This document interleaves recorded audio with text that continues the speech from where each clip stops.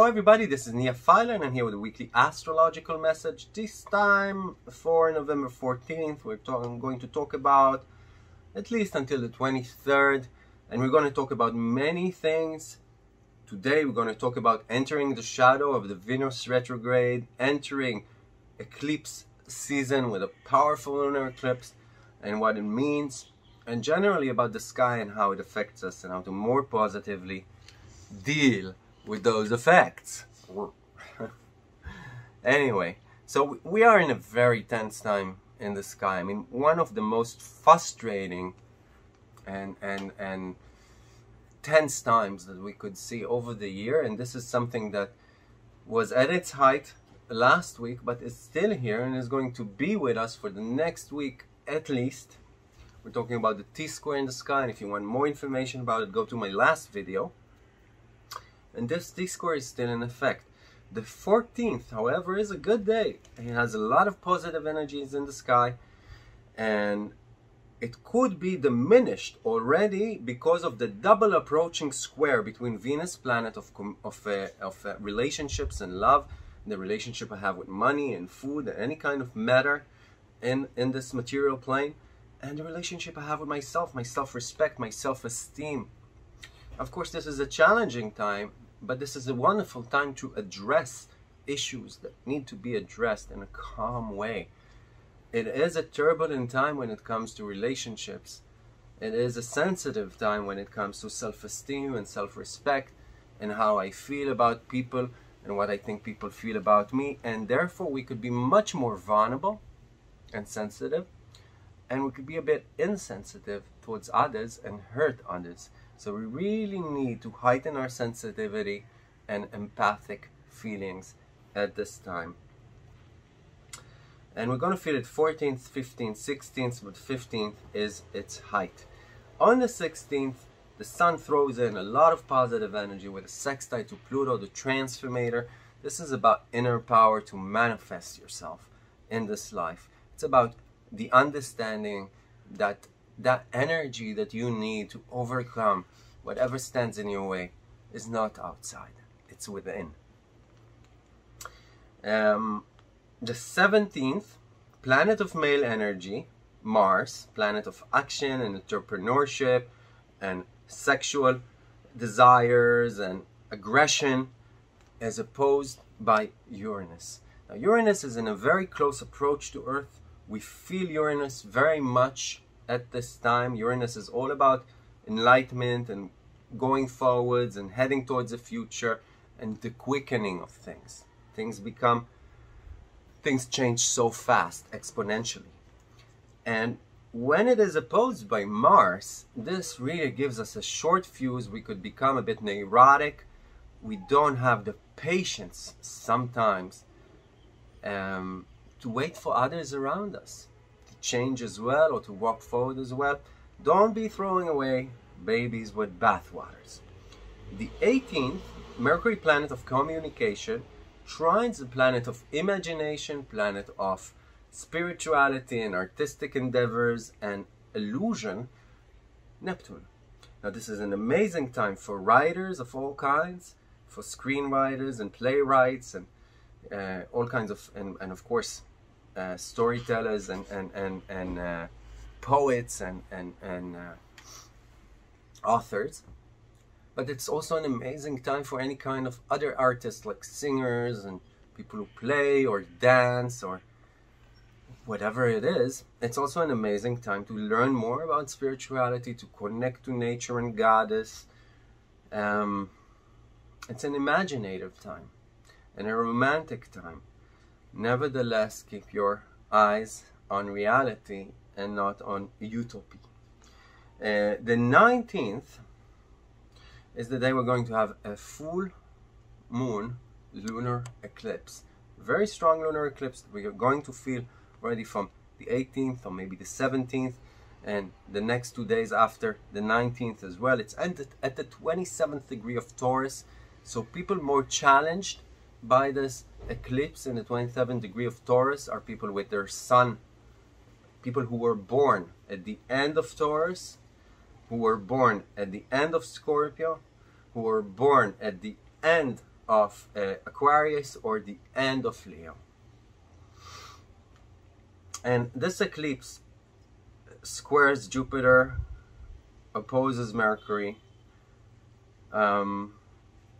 Eclipses, especially lunar eclipses, are about transformation in regards to how we feel in regards to our personal world.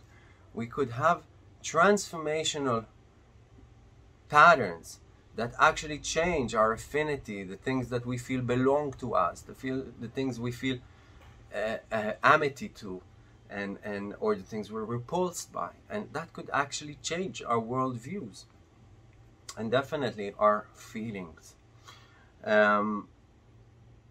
Eclipses are nothing to be afraid of. They're neither positive nor negative, and that already depends on how they work with your chart and how you answer those challenges.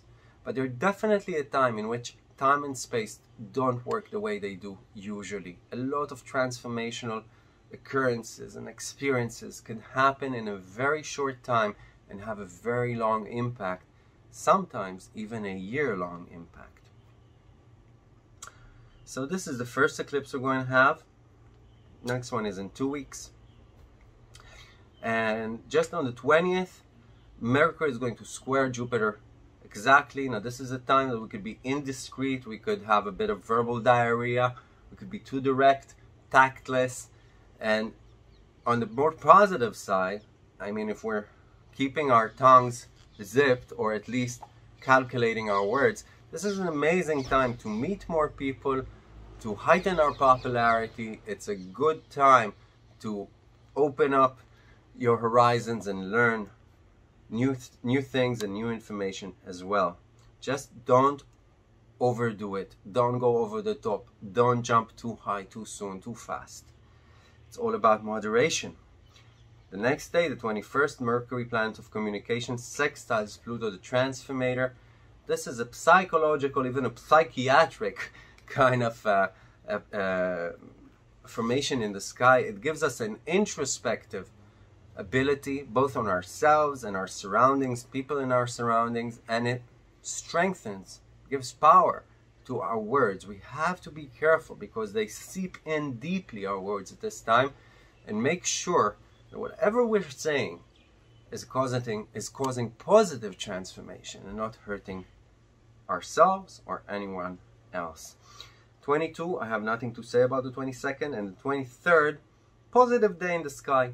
Now, I don't have anything too important to say about it. I want to talk about the Venus retrograde cycle, that we're going to be in the shadow of this retrograde cycle in Capricorn already on November 17th. Now, the retrograde starts officially December 19th and is going to last until the 29th of January 2022.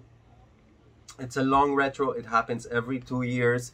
But we're going to be in the shadow of this retro. That means where Venus is actually going to retrograde from November 17th until the 1st of March. That's a very long time.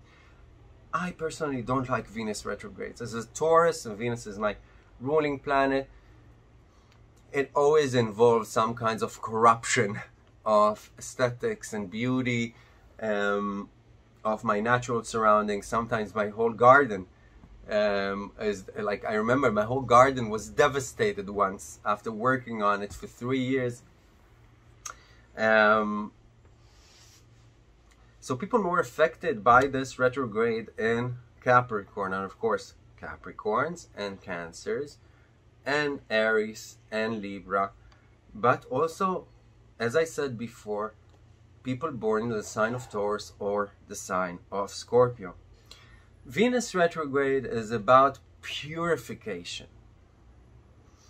an adjustment, and an update in everything that Venus is in charge of. So that means our self-esteem, our relationship with our bodies, with food, with drink, with material essence, with material value such as money, and of course with other people, relationships, and love. This is an amazing time to be more introspective, to look at things before we actually act upon them. But if you do need to do something big that involves a lot of assets, or that you've been planning for a long time and cannot be postponed, just make sure that everything is in order.